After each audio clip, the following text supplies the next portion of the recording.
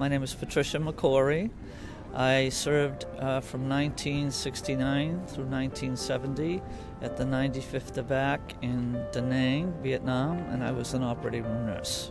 I just felt it was the right thing to do. At the time I had graduated from nursing school, and I knew that the soldiers were being ordered to go over there, not wanting to, and the best I could do was maybe go over and help patch them up or help them through the difficult times that they were going through. It goes back to when I was a Girl Scout and a candy striper. I used to volunteer at a hospital, and then I became a paid aide, and I thought that that would be a worthwhile career. At that time, women weren't, either teachers, went into nursing or got married, and the other options weren't really things that I was attracted to. You worked a lot of hours. I was an operating room nurse, so, you'd work 14 hours and then be on call. So, and sometimes you didn't get off at the end of 14 hours because you'd be, the casualties would still have to be working into the night. It could be 2, 3 o'clock in the morning. There wasn't, a lot of free time. It was, difficult to see all the tragedy and the wounds and the casualties and so forth. So probably the biggest reward was to be able to feel strongly that you had really helped somebody or saved a life, basically.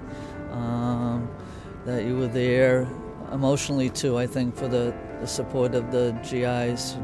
Didn't even realize there were American women in Vietnam, some of them, when they came in from the fields and stuff like that. I would say probably one of the biggest memories I have is when they come on the operating room table. After we start the surgery, we have to do a lot of paperwork as far as writing down their name and where they're from and so forth. And one of those times was someone I knew. And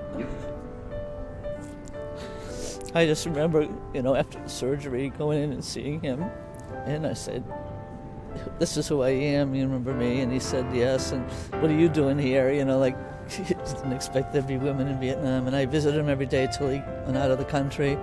And I remember when I saw him after coming back from Vietnam, he was just so grateful that I was there. Well, it's the recognition of all the women, not only nurses, but the Red Cross and other services that were there, to recognize that there were women there and that they served and they had an important contribution to, helping during the war.